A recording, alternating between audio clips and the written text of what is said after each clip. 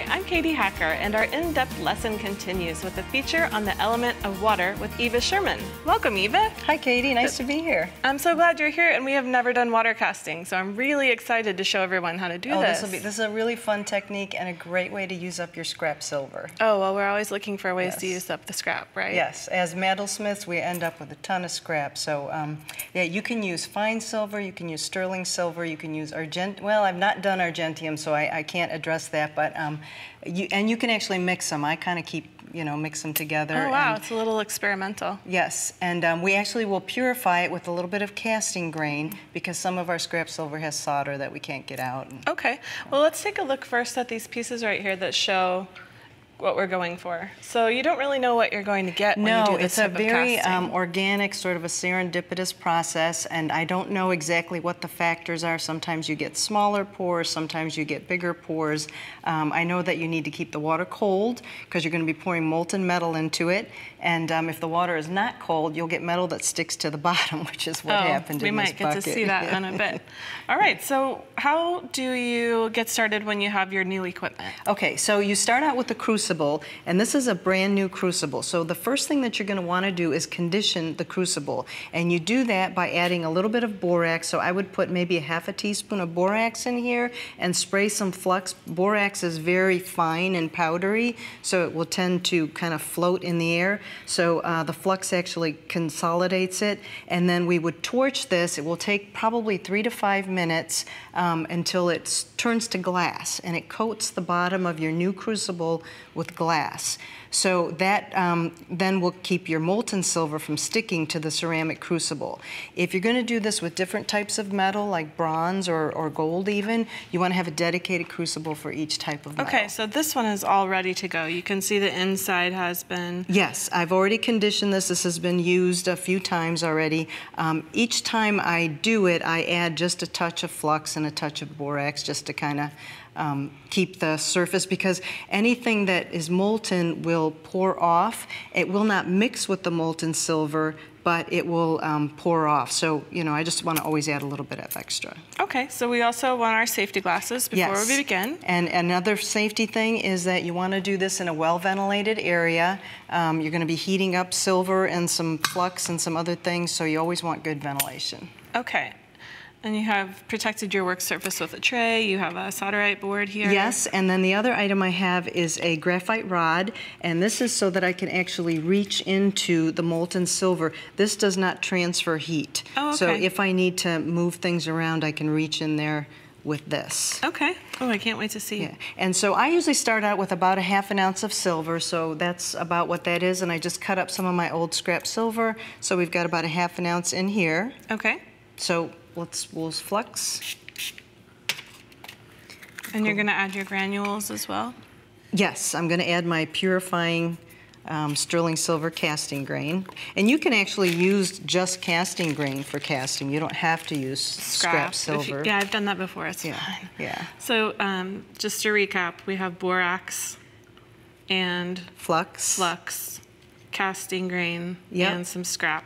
Yes. Okay. About and ½ an ounce of scrap. We have it in our conditioned crucible. Yes. Okay. Yeah. So, and then I use MAP gas. It's a nice hot torch, and I usually don't hold on to this until I get kind of towards the end.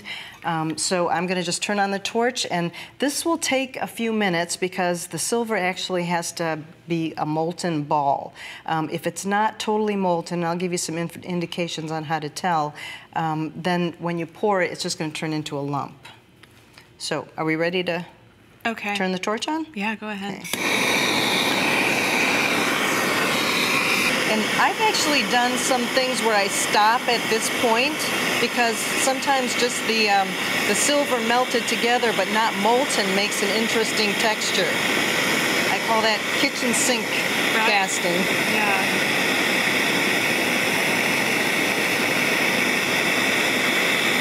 I don't know if you can see that orange beading. That's basically the flux and the borax. It's just liquid glass or molten glass.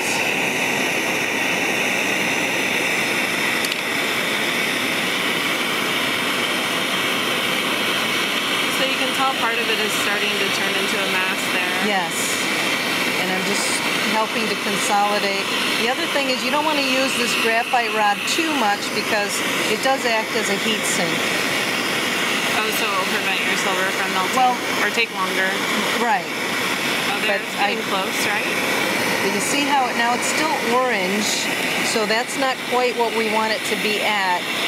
We want it to be like mercury. And so I'm just going to kind of run it around here and pick up everything. And as I roll it around, I can see if there's any part of the silver that is still hard. Like sometimes you get it melted on the outside, but not quite on the inside. So you got to keep the heat on it.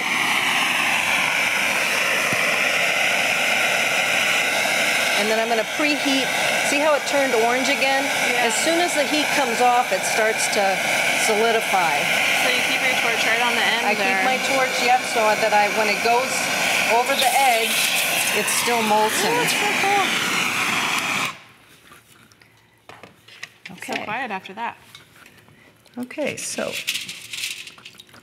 I'm just going to put these over here. And, you know, it is a little bit unpredictable what you get. So this time I got small pieces. I got a few interesting cups, but sometimes you get these little snake-like elements. Anything that you get in your pour that you don't like, you can just recast it. So sometimes we do it 2, 3, 4 times.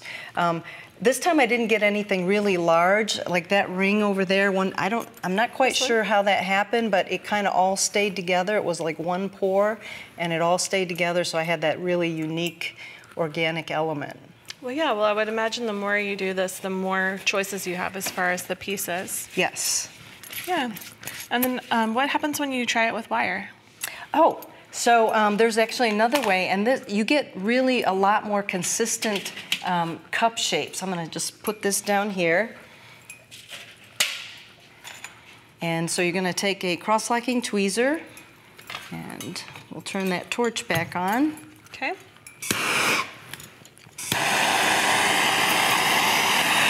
And so you right where the blue tip is, that's the hottest part of the flame. So you want to put the tip of your wire into that hot part of the flame, and this is how you draw a bead on a wire, but here we're just going to let it drop and fall into the water.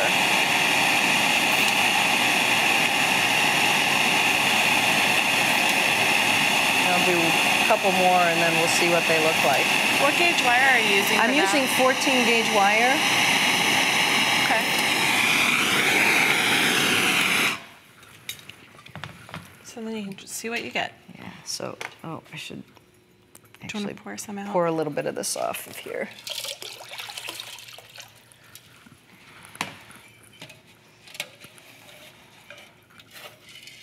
Okay, come here. Then it's a treasure hunt. Yes.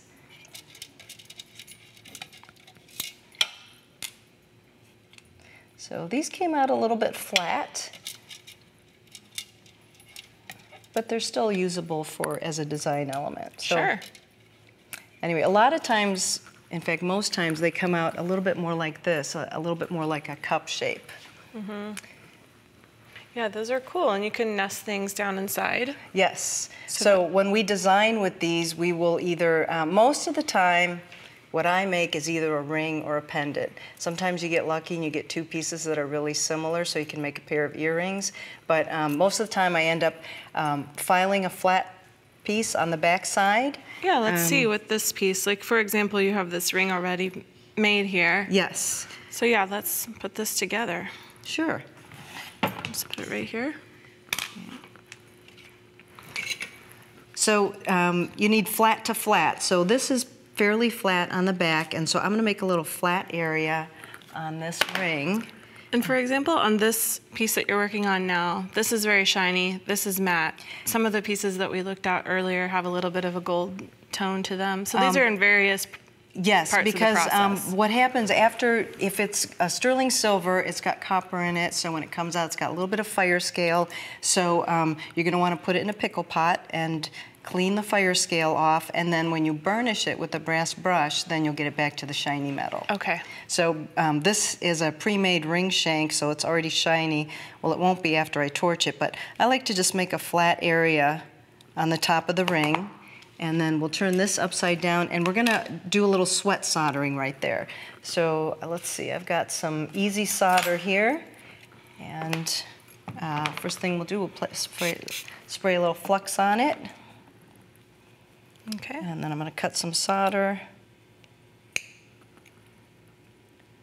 Oh, come here. And we'll just put that solder right on top there. And now I'm going to switch over to this smaller butane. Okay. Just because it gives you better control over the flame and the piece. And get my solder pick just in case it moves out of place. Like they like to do. Yeah, so I find if I kind of sneak up on it a little, there you go. Yep, it goes pretty quickly. That was fast. Usually because of the wet flux, as it boils when you heat it, that kind of moves the solder out of place. So I like to kind of evaporate the flux first, but this happened so fast I didn't even need to. Yeah, you didn't. So I'm gonna set this up here like this. So you have your flat spot down. Yes. So I have a flat to flat connection, and then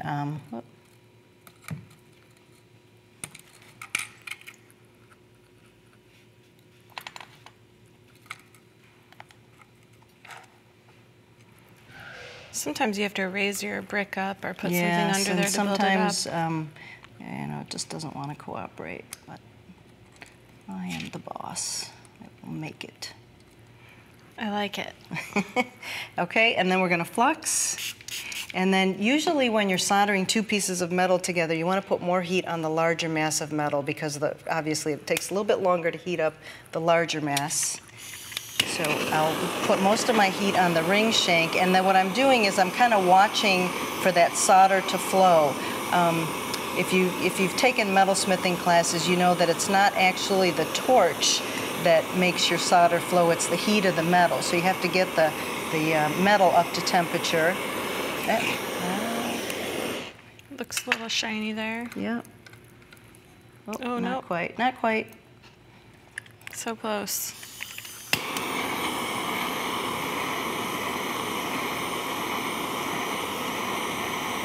Okay. Oh boy. Put a little more flux on there. Sorry, I'm going to get over on this side.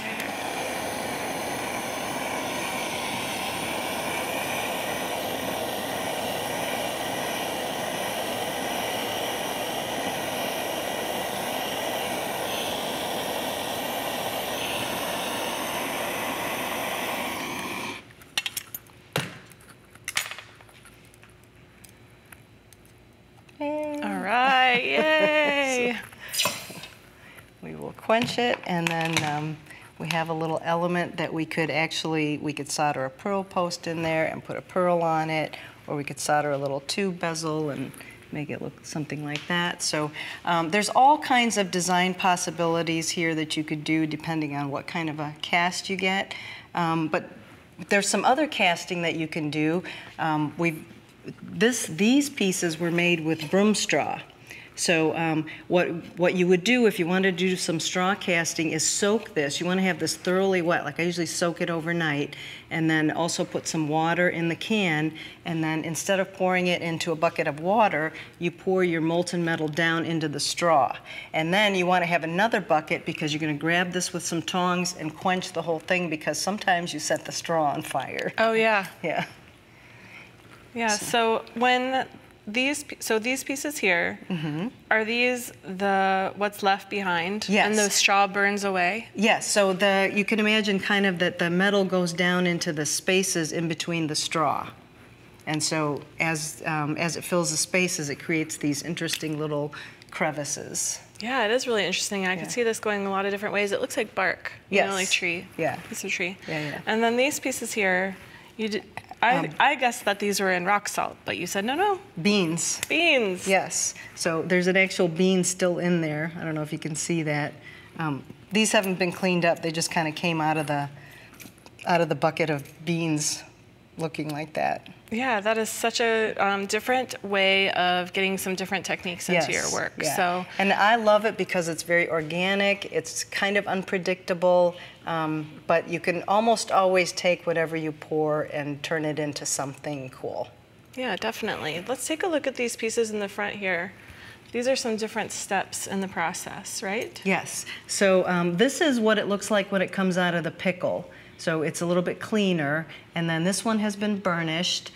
This one has fire scale on it because it had a little tube soldered to the back, so this is going to be a pendant.